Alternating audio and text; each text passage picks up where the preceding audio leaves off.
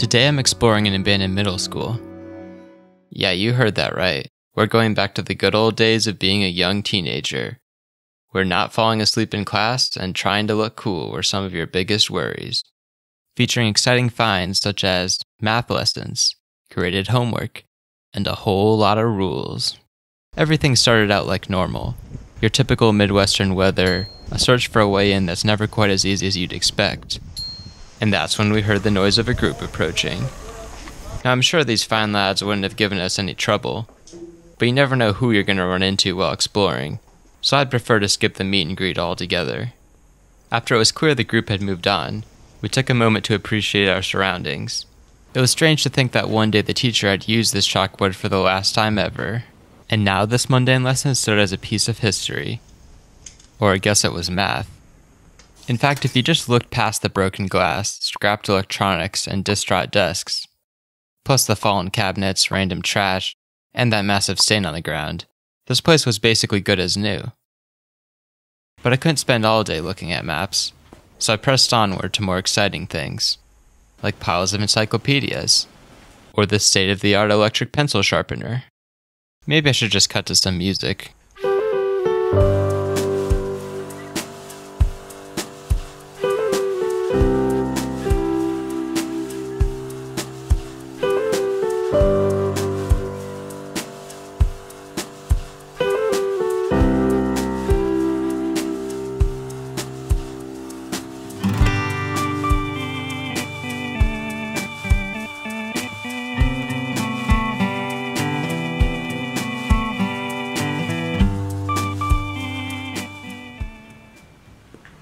As I entered this classroom, I could tell that it seemed abnormally fun.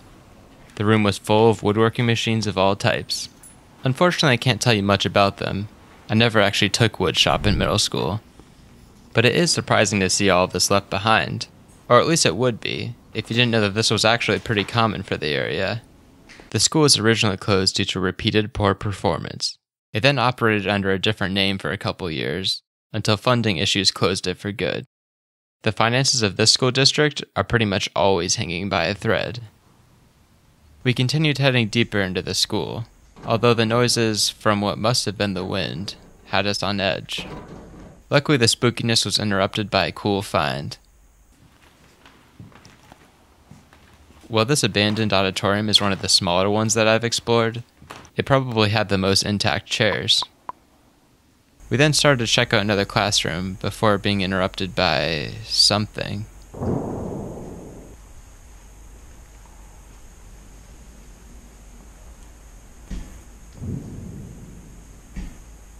After some debate, we agreed it was probably nothing.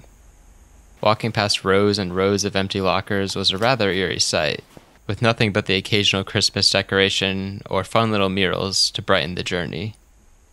Well, aside from my massive camera light. We then decided to check out the upper floor of this wing, where we found more empty lockers, less murals, and surprisingly the same amount of light. But I did find out how to write 0 in binary.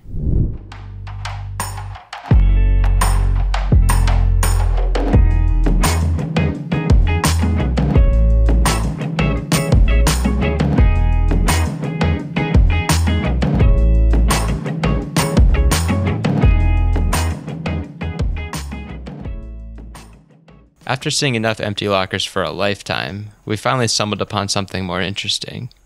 Although it didn't take Nancy Drew to figure out what this place was, we had just found the school's library, which was full of abandoned books.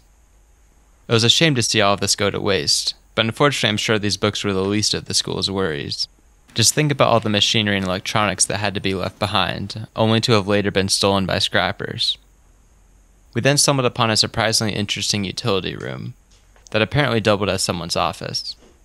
Whoever used this space certainly kept a wide variety of stuff on hand. Before entering the next classroom, I carefully examined all of the rules.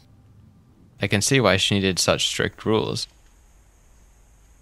We then made our way back downstairs, where I found the perfect moment to insert a legal disclaimer. The content shown in this video is intended for entertainment purposes only and should only be replicated by trained professionals. I am not a trained professional, but that does not mean I am teaching, influencing, or otherwise encouraging any individuals to engage in any of these activities. Failure to adhere to this warning may result in disapproving looks from strangers, disapproving looks from people you know, a loss of personal funds, mesothelioma, a disconnect from everyday life, legal complications, or even death. With that out of the way, our adventure continued into what appeared to be the nurse's office. I guess they weren't kidding about keeping these windows shut.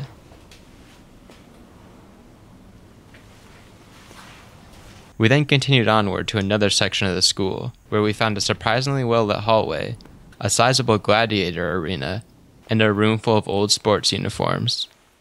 Oh, not to mention some pretty cool bingo cards. All of which led up to this cool find.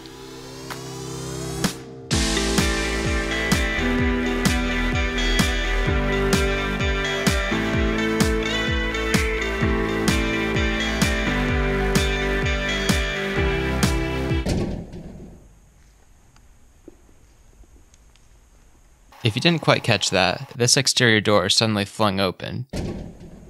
Surprisingly, no one stepped inside after that, so I'm going to have to once again chalk this one up to the wind. Nevertheless, we weren't exactly sure what had happened, so we decided to move on from the gym. Shortly after, we found ourselves in the school's rather small cafeteria. All of the colorful walls helped to brighten the mood. It looked like all of the kitchen equipment was left behind. However, I'm not sure how much of it actually still worked to begin with. We then made our way down a hallway lined with boarded-up windows, before arriving at our final destination, an auxiliary gym that apparently also doubled as an eating area. We didn't find too much out of the ordinary here. Another maintenance closet, an old trophy next to a pile of books, and some more uniforms. Well, I wish I could have explored even more of this place. At this point, we were both more than a little on edge. So it was definitely time to say farewell.